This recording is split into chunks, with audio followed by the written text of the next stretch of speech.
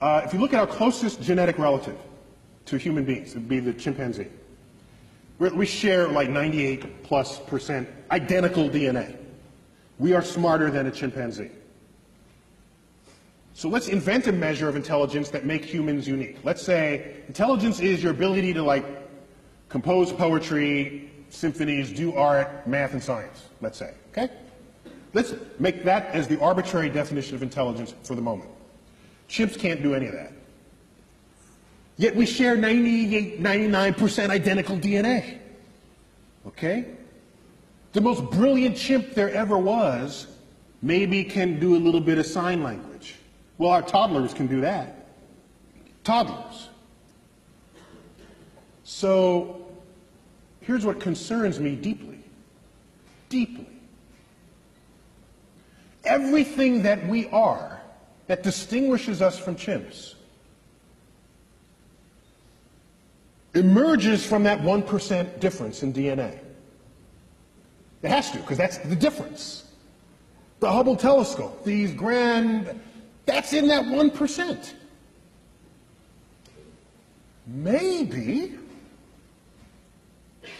everything that we are that is not the chimp is not as smart compared to the chimp as we tell ourselves it is. Maybe the difference between constructing and launching a Hubble telescope and a chimp combining two finger motions as sign language, maybe that difference is not all that great. We tell ourselves it is, just the same way we label our books optical illusions. We tell ourselves it's a lot. Maybe it's almost nothing. How would we decide that? Imagine another life form that's 1% different from us in the direction that we are different from the chimp. Think about that. We got 1% difference and we're building the Hubble telescope. Go another 1%. What are we to they? We would be drooling, blithering idiots in their presence. That's what we would be. They would take Stephen Hawking and roll him in front of their primate researchers and say, well, this one is like the most brilliant among them because he can do sort of astrophysics in his head. Oh, isn't that cute? Little Johnny can do that too. Oh, that's so nice. Oh. In fact, Johnny just did that. Let me get it. It's on the refrigerator door. Here he is. He did it in his elementary school class. Think about how smart they would be. Quantum mechanics would be intuitive to their toddlers. Whole symphonies would be written by their children and, like I said, just put up on the refrigerator door the way our pasta collages are on our refrigerator doors.